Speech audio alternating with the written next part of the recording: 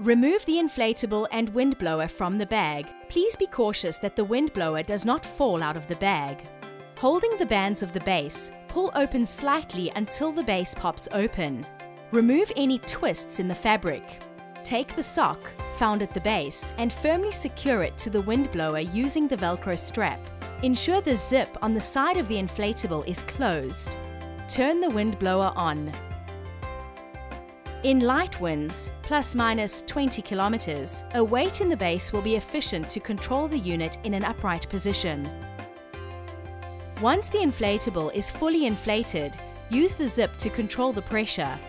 Alternatively, in strong winds, use the guy ropes and pegs provided to stabilize the unit.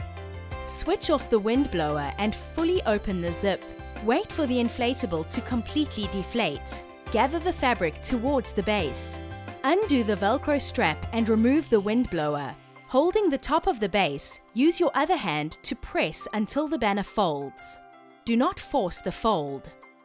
Always ensure that the inflatable is dry before packing it away in the bag provided.